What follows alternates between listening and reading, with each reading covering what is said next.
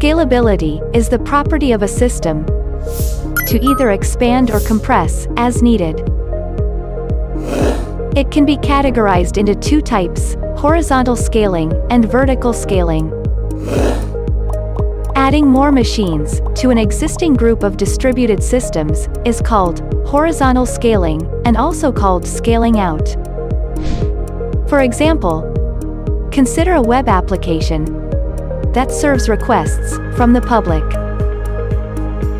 Eventually, it will hit a limit in the number of requests it can handle and the amount of traffic it can serve.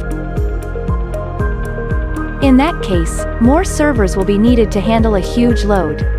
That is when you need horizontal scaling.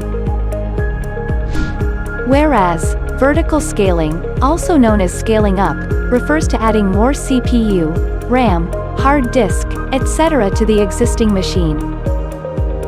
Assume that the same web application is serving requests from the public and hits a limit.